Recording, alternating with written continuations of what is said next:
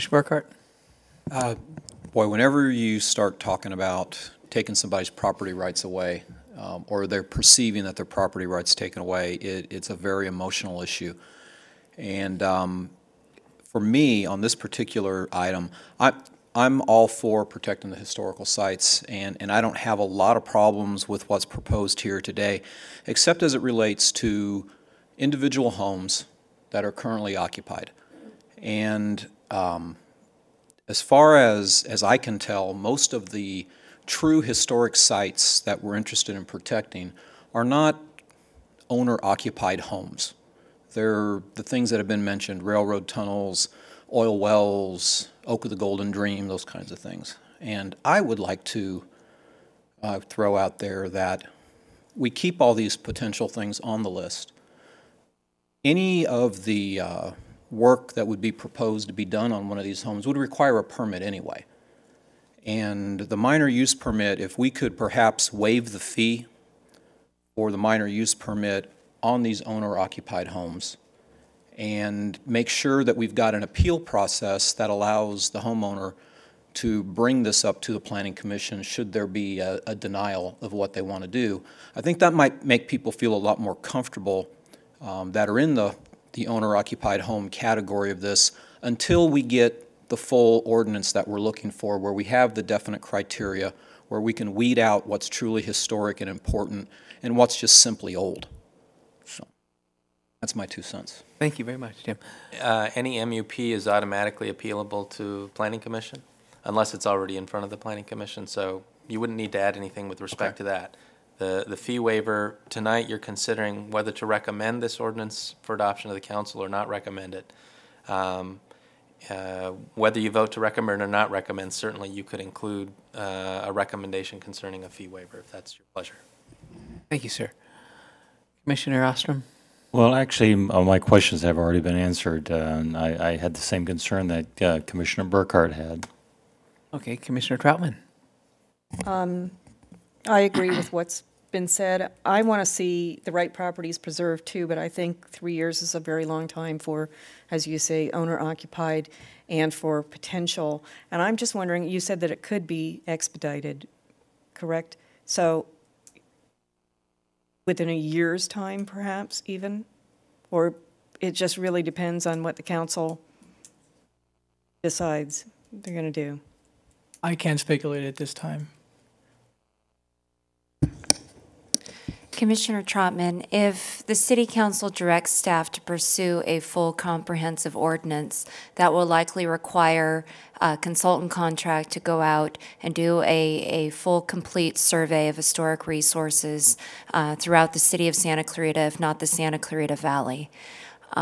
Those surveys tend to take some time. There will be a very involved community outreach process that goes along with this. And then there's the phase that would involve the actual drafting of the ordinance, the development of restrictions and regulations that go along with that ordinance. So a year's time, I think, is too ambitious. I think that under best case scenario, we're looking at 2 to 2.5 years. But we can certainly, as part of the recommendation to the City Council, include a provision in our agenda report that indicates that there's a desire on the part of the Planning Commission to expedite this process, and that if we're able to complete this process at an earlier time, then this process would go away and would be superseded by the ordinance. Okay. Well, I would like to recommend an expedited process, and I do agree that I was thinking about that too. What Commissioner Burkhart said about waiving the fee for the MUP for owner occupied. So I think that should be. I agree that should be a recommendation. You know, again, I want to see properties preserved too, but I want to make sure that homeowners aren't left hanging and property owners aren't left hanging while they wait for something. And I would like to recommend that we, you know, go ahead and promote an ordinance that's created that includes some benefits in addition to some, you know, punishments for something that abuses the property, so.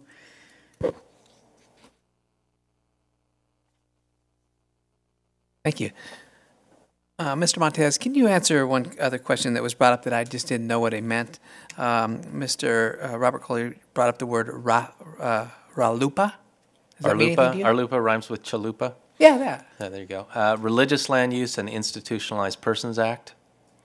It's a federal law that was adopted, as you can tell, started out as 2 bills, ended up as 1.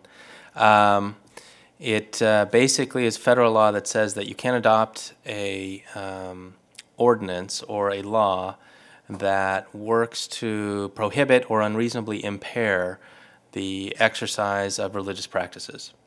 And in terms of land use, what it means is it's typically applied to situations where you adopt things like height restrictions that would not effectively would not enable churches to locate because of steeples and things like that. Generally, the exception to our LUPA is if it's a law that applies across the board to all categories of land use and it's not specifically targeted to religious practice, then generally that's been held to withstand the concerns of our LUPA. But our LUPA is 4 or 5 years old now, so there have only been a few cases on it. It's kind of an evolving area of the law. But again, to the extent somebody were to have a concern that this ordinance runs afoul of our LUPA with respect to a particular church property, that's probably something that would be developed in the course of an MUP process or in connection with some kind of application to do something. And you could do a more detailed analysis at that time, and if it in fact was violative of our LUPA, you would simply not apply the ordinance to that particular use. Excellent. Thank you very much. Sure. Ms. Hernandez, we often have special meetings and tours and things like that of properties. I really believe that we made a mistake on this by not seeing a tour and having one or two ways it could have done. We could have taken a tour beforehand and seen each property and having you describe this and why each one of these properties. I can see almost a majority of these properties I understand. I think all of us in this room understand there's certain ones that stick out like this. But when there's homes that we're talking about, and I'll want a description in a minute of why Mrs. Hudson's home qualifies. I just want to hear what that one, how it qualifies. But if we went on a tour and you were to stop by this house and you say, this house qualifies because of this, and we move on, make it a lot easier, these tours. Or else you could have put, I think, in our brochures today, a picture of each property with a description of why. And I make that recommendation because all we're doing tonight is suggesting to the one way or another to the city council. And so I think if the city council has the same questions that we have, I think it'd be nice to present them with some of that. With that, can you answer my question on just on Mary Hobson's house? Because there's no description of anything we received on why that one home is considered historical. Sure, if you don't mind, can I get her address? Thank you.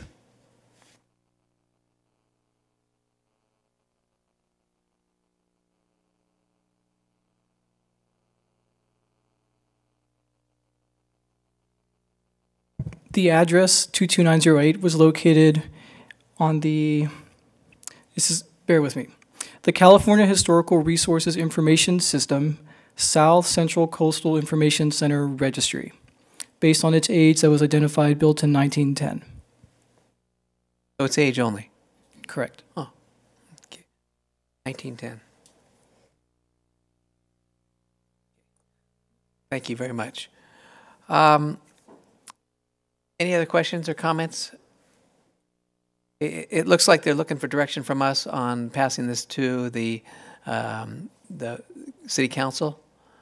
There's been a few other ideas brought up, including the fee on the MUP and on the homes. I think why don't we talk about that real quick, if you don't mind? I know that a couple of you have said that that's not a problem. I feel the same way. I feel very much as Tim has said tonight, that if it's a home, I'd rather have that looked at twice. So is there any other comments on that before we? You know, I just have a more fundamental concern. The avoidance of the fees may be somewhat of a palliative, but I am concerned about property owners who now out of the blue, we are going to force into a position of being in purgatory for 3 years. They don't know what they can or cannot do for the long term with their property. In the meantime, they're going to be treated as if it is on the list for a 3-year period, and then it may or may not be on the list after that. And I just have a concern about that, especially since we haven't even established a criteria yet by which we're going to adjudicate what stays on the list and what isn't. It seems to me we've got the cart before the horse. Now, I can understand the rush here from the historian's perspective, like, well, we might lose something, so let's just stop everything, and then we'll sort it out and keep the goodies, and then let the others go. But I don't think that's fair to the existing property owners. I don't have that sense of fairness, at least yet, in this proposal. So I'm concerned about that. I guess I feel the same way, and in my looking at it, I see that anything that a homeowner would be doing to their home that would be a significant alteration or a demolition would require a permit anyway. Would require a permit process where they would have to come down and have reviewed what it is they want to do. This is, you know, by waiving the fee and going through the MUP, we're adding a little bit of burden to it, but we're really not telling people that they can't do what they originally intended to do. In other words, these folks that are here tonight, we're not telling them they can't do to their home what I would like to do to my home. We just have to look at it, have one more person look at it, go through the MUP process. I'd like to make the MUP as less of a burden as I can, still allow them to make their alterations. And in that process, if we find that there is a significant reason beyond the age, we've identified it. And if it's just the age, I'm going to say that I would think that this would sail right through. If it doesn't sail right through staff, then it comes to us. And then they'll have to explain to the commission what's significant beyond being built in 1910 that will not allow these folks to put an addition on the back of the house. I agree that it's disturbing on its face, but I think in the actual implementation, I don't think it's going to be a huge burden if we put in these couple of things that we spoke about. Well, at least I think we heard at least from one respondent tonight of an issue, and that was from the Queen of Angels Church, who essentially would be prohibited from demolishing and rebuilding on that site. This proposal, correct? So that is an inhibiting of a property owner's inherent right, I think, that maybe is avoidable or maybe is not fair. But I mean, that's just one. I understand, you know, the MUP process for anything that's going on. But it's a bigger deal to me for people in their homes than it is for commercial properties, like the church. Not that I disagree either that it's going to be another, you know, big hang-up for someone in the church or with a commercial property, but it really gets to me when you're talking about a home. Any comments, either of you? Well, I think the how the home thing is really clear cut. I think with the church, it does add that one more step where they could come before a group of peers who don't necessarily have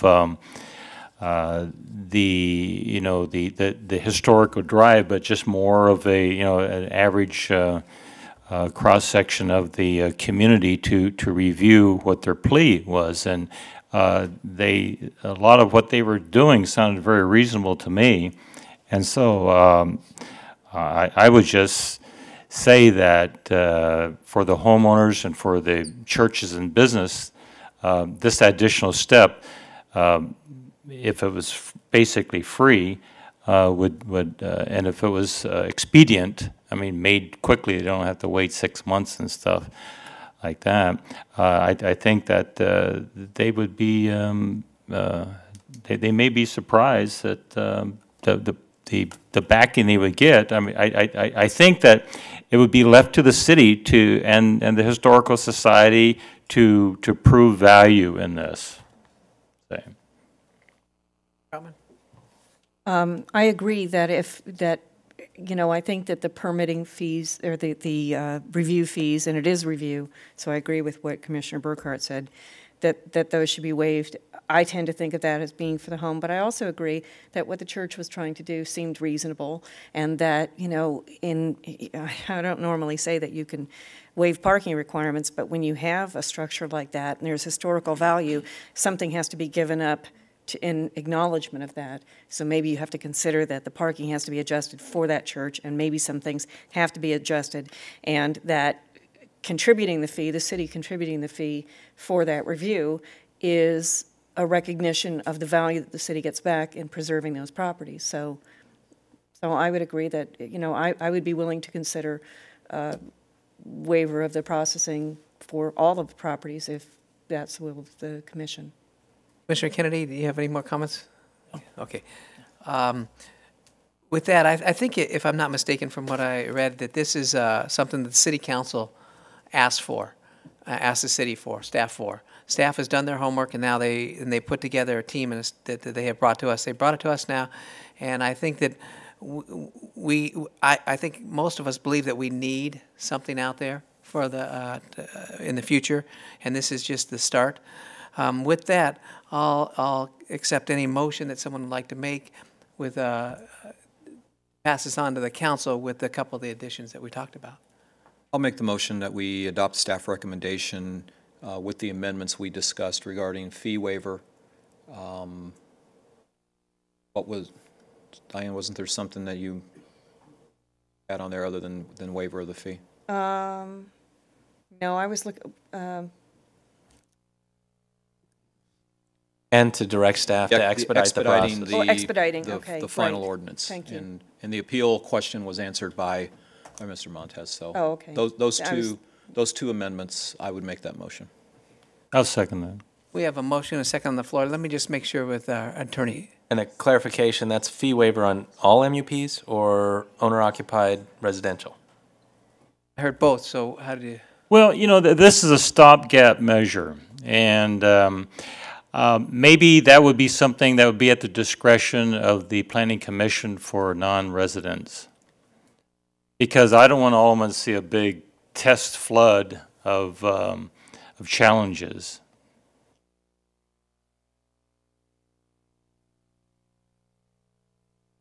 Well, saying that it well, okay, so basically, if we, I think if we agree with what they say, possibly that would be a criteria, then we could also waive the fee. If it was basically a challenge that really wasn't, you know, in our opinion, really wasn't, it was more of a time waster, then we would have the discretion of holding the fee. A quick question. Did we not discuss that the MUP fee was $2,300 and that would be applied in lieu of further development fees? The process now for any MUP, if an applicant has submitted a full project where the MUP fee is not double charged, it then becomes part of the formal project application in the fees associated with that one project. Okay, so then it sounds like to me that in the terms of a commercial or a big project, we're covered on that, but really looking out for the homeowner who wants to put on a new roof. Yeah. That $2,300 is a heck of a hit. Yeah. So, yeah, my motion would be that we would waive the fee for owner-occupied homes that are on this list. Yeah. I buy it. And expedite is the other thing. And the expediting the final or a more enhanced ordinance. Right. We have a first and a second. I'll second that. Any other conversation? Okay, not hearing that. Maggie, can we please do a roll call? Commissioner Burkhart? Yes. Commissioner Ostrom? Yes. Commissioner Troutman? Yes. Commissioner Kennedy? No. Chair Berger? Yes. Motion carries. Thank you. Thank you very much. Ladies and gentlemen, thank you very much for your time tonight. We appreciate all of your input.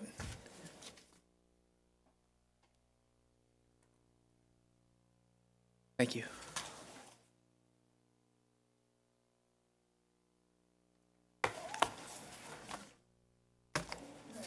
Okay, at this time we have the Planning Manager Report. Ms. Weber. Thank you. Thank you, Chair Berger and Commissioners. Lisa Weber with the City's Community Development Department. Just a few items for you this evening. At our last City Council meeting, we had a few planning-related items before the City Council. They did conduct their first reading of the ordinance for the Unified Development Code amendments, and there are a few notable changes from the set of amendments that the Planning Commission reviewed and recommended for approval. One of those has to do with a requirement, a state law requirement related to homeless shelters. If you remember, we looked to, in compliance with state law, make homeless shelters permitted by right in one land use zone, and that again is a requirement of state law. That was removed from the UDC amendments presented to the City Council, and a decision has been made that would better be handled through our update to the housing element. So that process is moving forward. In fact, we do have a community meeting on our housing element and our housing goals and policies scheduled for next Tuesday evening. Another notable change was with regard to telecommunications equipment. If you remember, there was a modification to encourage telecommunications equipment in areas where there could be co-location opportunities. It was a reduction of the permit requirement from a CUP down to a minor use permit, again encouraging them in areas where they would be fully screened and co-located as opposed to looking at a new area. That item was also removed from the UDC amendments. And then a notable change added to our code has to do with public noticing and special noticing requirements. And 30 days following the second reading of this ordinance, which will occur in late September, all current City Council members and all current planning commissioners will receive notices, the public notice, for all conditional use permits and minor use permits that are pending. So keep your mailboxes clean. Also, the City Council made committee appointments at their last City Council meeting, and I'm pleased to announce that Bill Kennedy was reappointed by Mayor Bob Keller, and our new council member, Lori Ender, appointed a new commissioner named Dee Dee Jacobson. They will be sworn in prior to the September 2nd, 2008 Planning Commission meeting, and we will likely have a meet and greet with all of the planning commissioners and the city planning staff. So stay tuned for that information. Just a reminder that before you go on your summer break, you've got one more Planning Commission meeting, and that's scheduled 2 weeks from tonight on July 29th. And on that evening, we do have a fairly full agenda. It will include the Master's College Master Plan and a few other development projects before you. Also, prior to that meeting, given that that will be our chair's last meeting as Planning Commissioner, serving out almost a 10-year term, we will have a small celebration prior to that meeting. Thank you. And that concludes my report. Thank you, Commissioners. Okay, thank you, Planning Manager. We appreciate all that. But any comments from the commissioners? Reports? We do have public comment tonight. Mr. Alan Cameron, welcome back, Alan.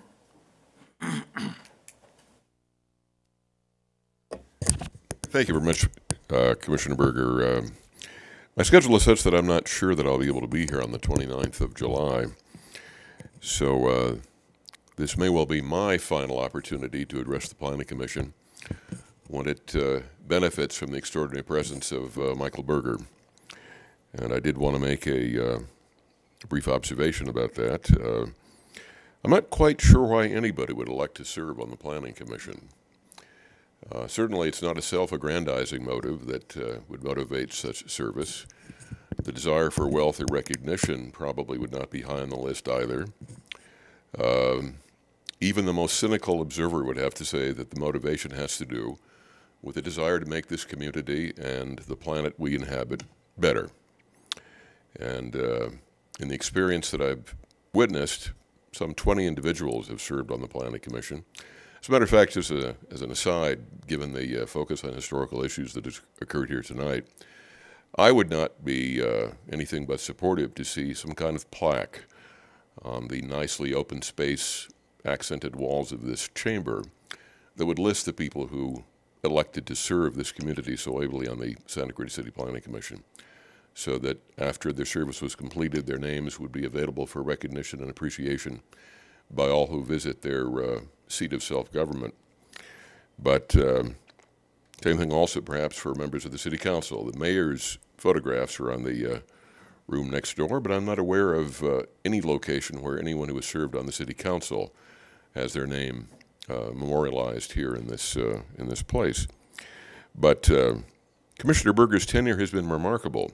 I believe that he is the only person in city history who was appointed to this position by 3 different members of the City Council. Please correct me if I'm wrong about that, but I believe that is the case. And that certainly is a unique kind of affirmation as to the special qualities that Mr. Berger has brought to this position. And in conclusion,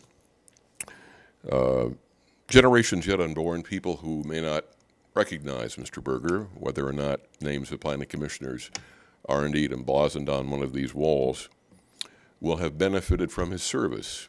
This community is considerably better off because of what he's done. I think we all owe him a debt of gratitude, and I thank you, Mr. Berger. Thank you very much, Alan. Those nice words. With that, I think we'll open it for adjournment. I'll move that we adjourn. We're adjourned. Good night now.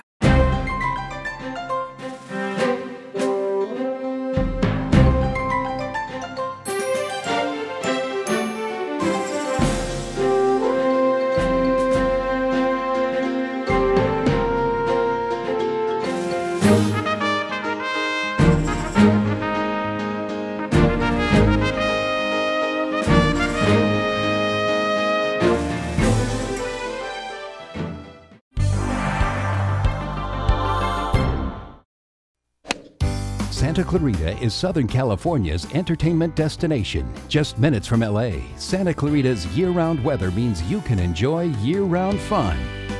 Like thrilling coasters and water parks, premium shopping, destination day spas, fine dining, outdoor adventure, and major events such as wine festivals, golf tournaments, and the Cowboy Festival. Santa Clarita, always in season. Hey, what happened? Honey, I was trying to get everything done before the party, the decorations and the cake and the balloons and everything, and I was rushing. Carlos was rushing like mad, and I turned around just for 1 second, and there was a really loud whistle. I slammed on the brakes. The cake went flying. Train came. I was scared. Look, listen, and live, or someone you love will get hurt. Sweetheart, you're safe. Rancho Camulos, Ventura County's first historical landmark, was a Mexican land grant awarded in 1839. History lives on at the 13-acre museum of Rancho Camulos. Take a tour highlighting the rancho's operation under 3 generations of the Del Valles.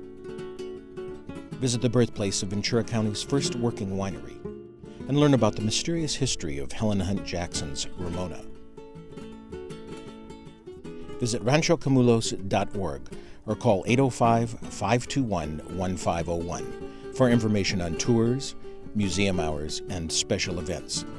Located off the 126 in Piru, Rancho Camulos, where hospitality calls home.